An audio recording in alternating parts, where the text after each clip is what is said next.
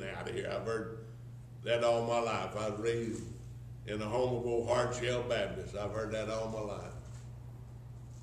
And I got up to walk out. Next thing I know, I'm down at the front of the church giving my heart to God, my life to God. Never felt anything more real in all my life. 3 days later, I was back in jail. Amen. I thought that we hung out at Gene's Drive-In, one of the hellholes there in Lubbock, and I thought that I was going to go out there and convert all of my old buddies. And drive in out there, and Robert Hampton starts a fight as he usually did. And I got out of the car, and I was the first one. The police put a handcuff on. I got hit inside the head, and my little cherry red leather cap fell off, and I reached to get it, and a handcuff came on me. Amen. I figured right then that this is not what that I want. But I concluded that by faith, Galatians, the 3rd chapter and the 2nd verse, that's only what I learn of you, receive you the Spirit by the works of the law, or by the hearing of faith. How did you receive the Spirit of God? By the works of the law? Amen. That they wanted to fill me with the Holy Ghost. And I'm saying that with all respect. Because when I was a child, I acted like a child. But whenever I became a man, I put away childish things. They would get us in a side room, and they would shake us, and one would say you're getting it, and the other would say you got it, and they would spit all over you, and wallow you around there for a long, long time. Amen. How did you get the Holy Ghost? By the hearing, by works of the law, or by the hearing of faith? Yes. You know, whenever you receive the Holy Ghost, when you believe, when you accepted it by faith. Glory to God. Doesn't make any difference how that you felt on the outside, whether you were jumping up and down, rolling up and down the aisle. When you believe, God gave you His Spirit. Amen. Amen. Amen. Now, if I act on that belief, then I can walk in the Spirit. Not walk in the flesh, but I can walk in the Spirit. Yes. You're of the world, but you're not. You're in the world, but you're not of the world. As many as are led by the Spirit of God, they are the sons and the daughters of God. I used to wonder about that old saying that we preached for so many years. You got to pray through. And that's what you've got to do. You got to pray through the doubt and the unbelief. You got to pray through, glory to God, till you get to the point of I understand what God's Word says. Yes. Hallelujah. Because the churches are not the same today they were 50 years ago or 6 years ago. You won't find them. They're not there. You don't have all-night prayer meetings. You don't have revival meetings that run 4, 5, 6, 8 weeks that we used to have. You don't have people coming and filling the pews. Why?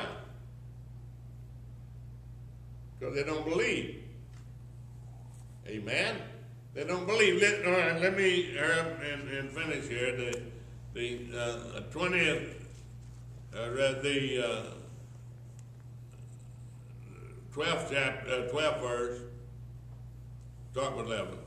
But no man is justified by the law in the sight of God is evident.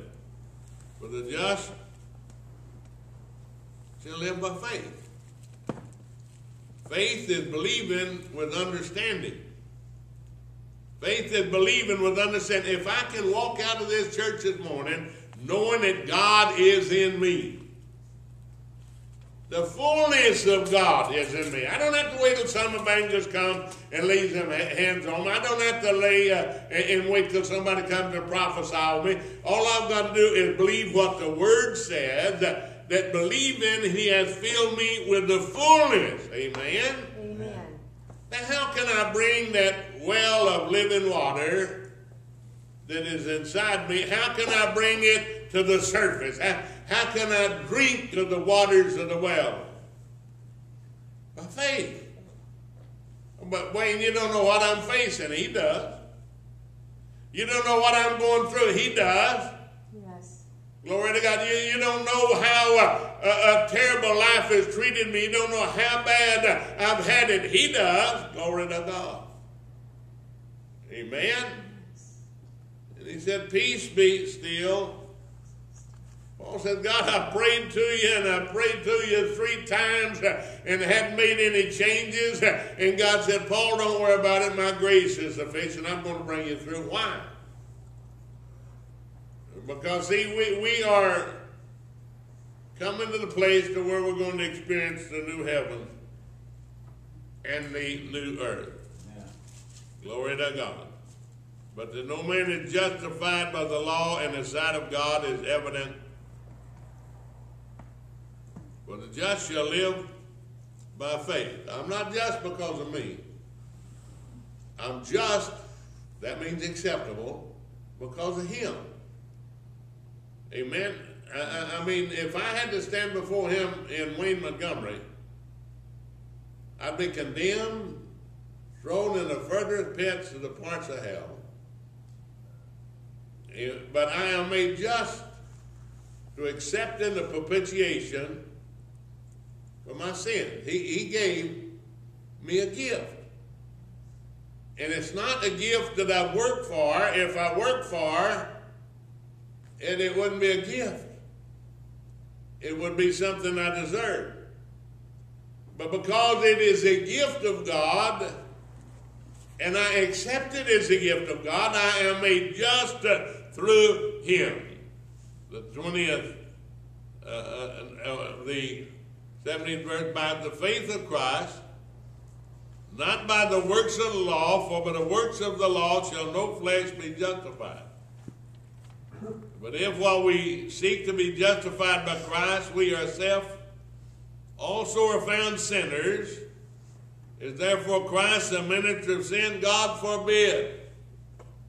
If we, while we are confessing to be just, are found sinners,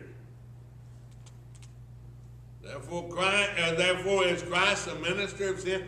Shall I live in sin, that grace may abound? God forbid. How can we that are freed from sin live any longer therein? Whatever it is that binds you, whatever it is that causes you to fear, whatever it is that causes you to fail, you can overcome it. You can put it under your feet. Listen to what it said. If I build again the things which I destroyed, I make myself a transgressor. For I through the law am dead to the law, that I might live under God. I through the law am dead under the law, that I might live under God. I am crucified with Christ. I am crucified with Christ.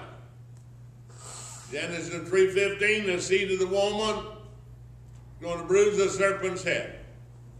When Christ was hung on the cross, when they're hanging there on the cross, he took my sins and hung them there with it.